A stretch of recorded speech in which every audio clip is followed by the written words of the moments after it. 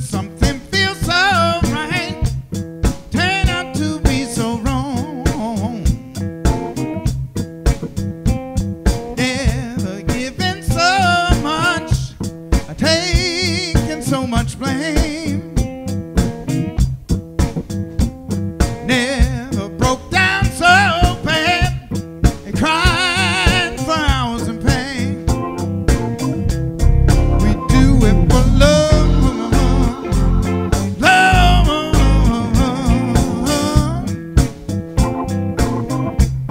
We do it for love, love.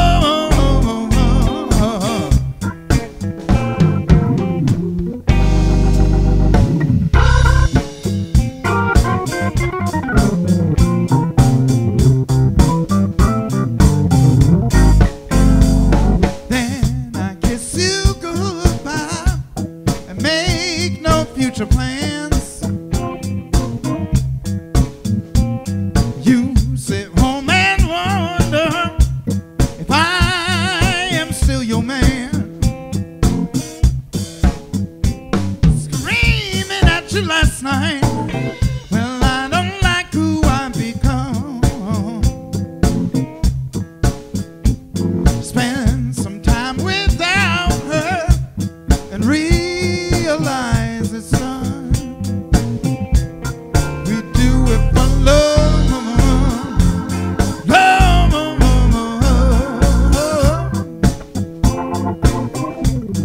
We do it for love, love.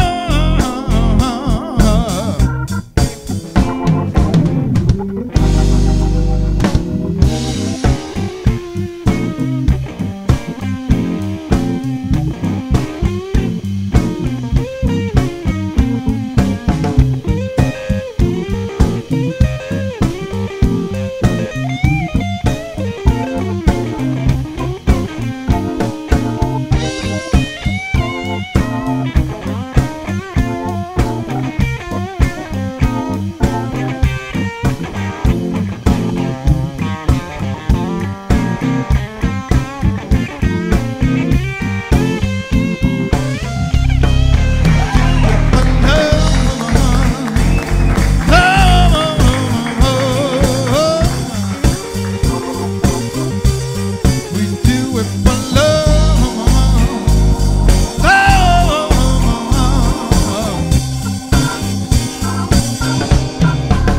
Yeah, we do it for love, oh, baby. We do it for love.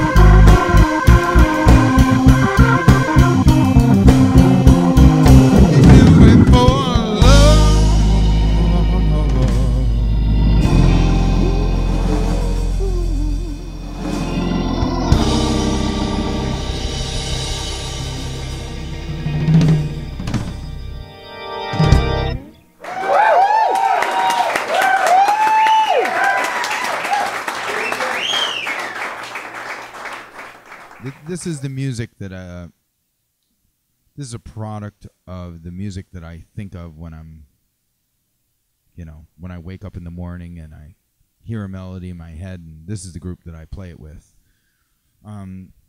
This is also kind of my unique concept of music, especially from my instrument standpoint, because having jazz organ bass that sounds contemporary, sounds like music after 1970s, I think is pretty unique.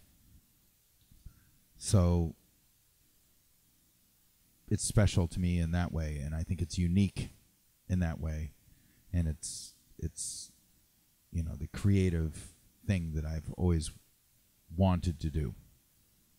I mean, I like all kinds of different creative music, but I feel like this is something that has not been done by other groups.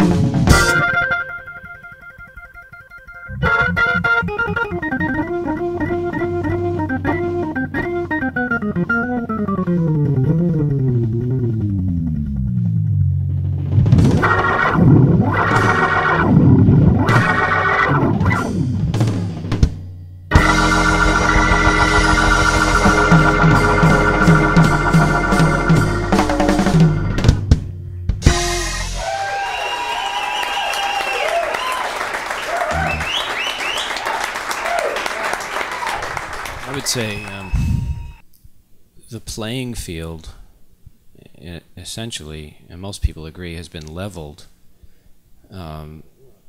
We all also work with singer-songwriters and do a lot of recording sessions on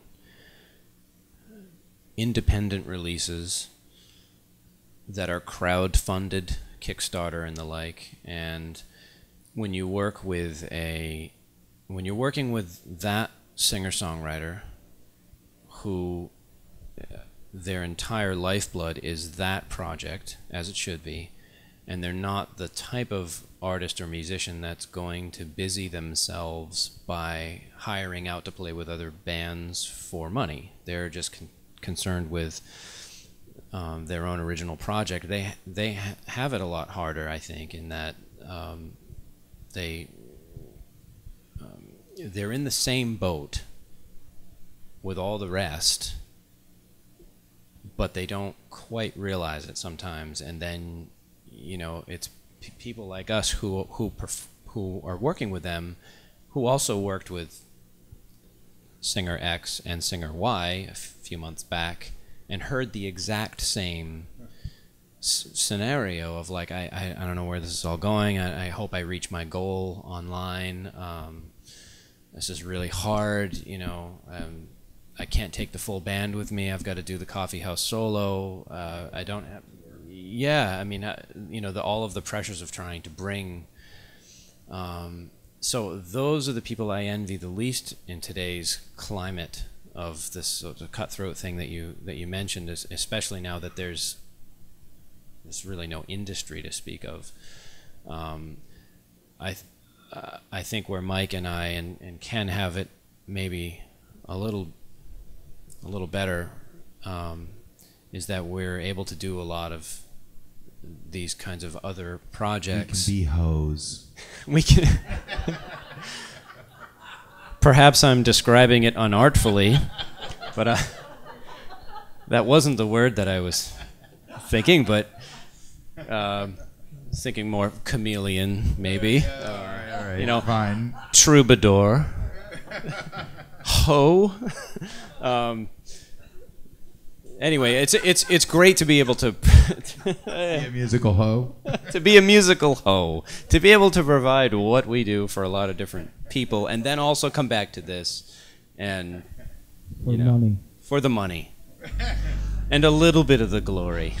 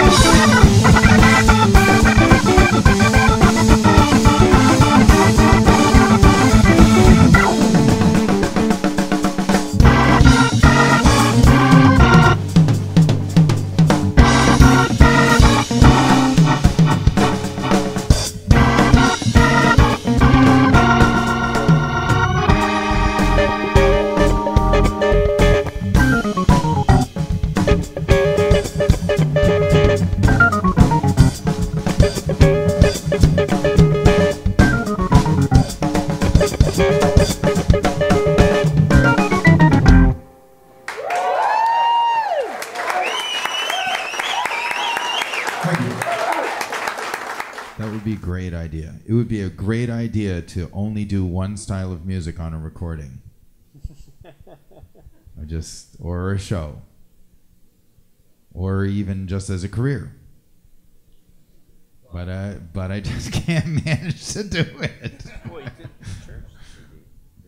I did it. Yes, that's right. I did it. But even still, it's completely diverse. It's like I have a very hard time only playing one style of music for a whole recording, or even a whole gig, or even during a whole solo, I suppose. This lends itself nicely to that, though. Yes, it's true. I mean, the gospel thing obviously is real easy to do. There's an easy gospel thing. There's an easy lounge thing. There's an easy, kind of burnin' Jimmy Smith jazz thing. There's a lot of genres that are spelled out in front of me, and I just won't take the bait. I always have to play a jazz tune every third tune, even when there's a bunch of people who only want to hear funk. So, or I'm playing for a jazz crowd and all they want to hear is traditional jazz. It's like there's this, what's the word for it? What's that disease where you say the wrong thing? Tourette's syndrome thing. I know all they want to hear is traditional jazz. I see them sitting there, very happy to hear the traditional jazz. But I really want to play some funk now. So then we launch into TV show themes like Law and Order. Yeah. I can't which we do. Help it. I can't help it. I can't behave and just stay in one genre.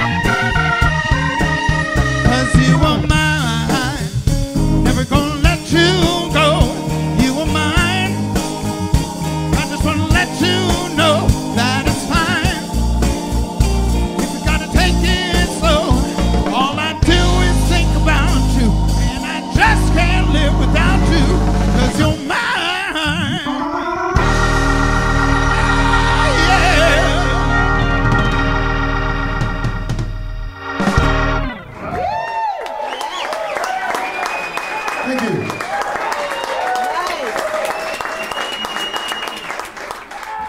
You can absolutely, I mean, what you can convey with written language and what you can convey with music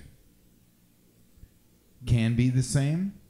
I mean, it's to some degree, I think of it like abstract art and more concrete art, you know, like you can convey the beauty of a vase with flowers by painting a vase with flowers. And you can convey the beauty of a vase with flowers by having, I don't know, an abstract painting that's red and white with a little bit of red mixed in with the white, you know, like whatever you want to call it. So really, I think of instrumental music as being more abstract and leaving more open to the listener in a way that abstract art is. And language is a little bit more like realistic art in that it spells it out a whole lot more. So that would be the difference, and not so both can convey the same, as much, more, less. I mean, ultimately, in my opinion, once you get into language, you're describing something. Music can describe what language cannot. That's the thing. That's what makes music unique. Now you can combine that with what language can communicate, and then also communicate what language cannot. But the whole purpose of language is to communicate what cannot be communicated in any other way. And if you can communicate in some other way, then why bother playing music?